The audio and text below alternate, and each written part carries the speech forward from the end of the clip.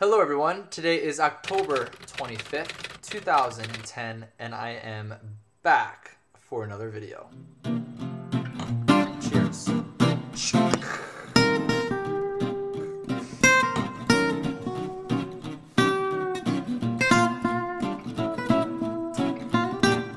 Okay, no, seriously, I got a little glass of wine. I just finished some homework. It's about midnight. I have to get to bed early because I have exams and essays and work and everything going on. By the way, I got a faux hawk.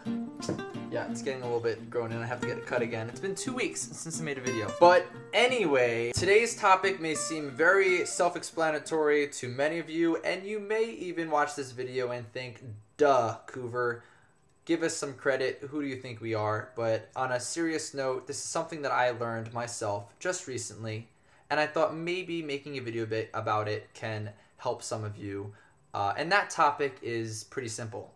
It's how to stick up for yourself. I can't emphasize to all of you how important it is to let people know what they can say to you, what they can't say to you, and when they cross that line of disrespect. It's very, very important for when you get older and you become an adult, because it is not fun when people feel the need to say things to you that are disrespectful.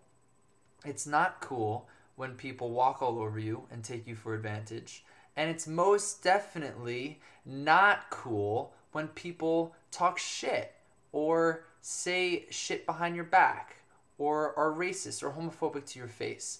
So setting boundaries for yourself is something that is very important for, I think, everyone to do. You get to set your own boundaries. You get to choose, and this is something that it's so funny because I'm 23 years old and this is something that I recently just learned. But you get to choose the people with whom you want in your life. You get to choose how you want to be treated. You get to choose all these things. It's not predestined. It's not already set in stone. You are the creator of your relationships, and you're the creator of how you want to be treated. And it was like this big light bulb. It was like, oh, well, I don't like the way he talks to me, so I'm going to let him know. I don't really necessarily like this person in my life, so I'm not going to have him in my life anymore. And if you think about it in a very logical way, you can create boundaries for yourself, and you can allow people in your life with whom you like to enjoy your time with, and start pulling away from the people who you don't.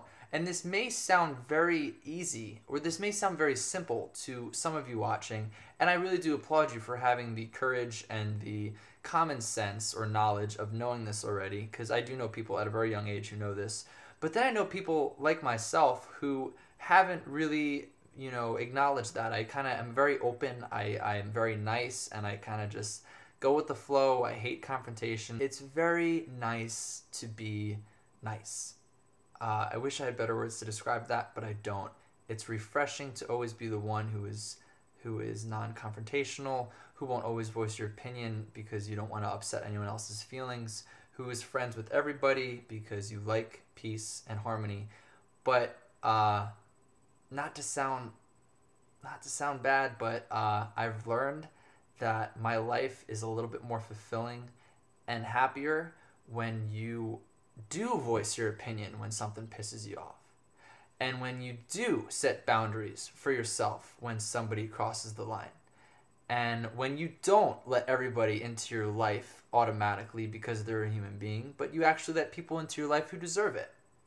And by doing these little things and by acknowledging these things, it makes life altogether more fulfilling, and it makes people respect you too.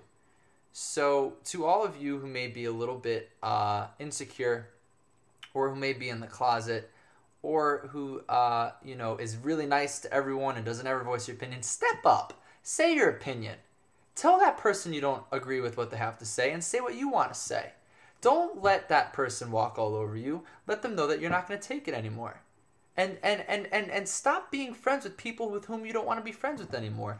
Don't hang out with people who you don't like. Don't hang out with people who make fun of you behind your back. Don't hang out with people who are two-faced. Let people into your life with whom you appreciate, and it will completely change your whole entire perspective of your reality.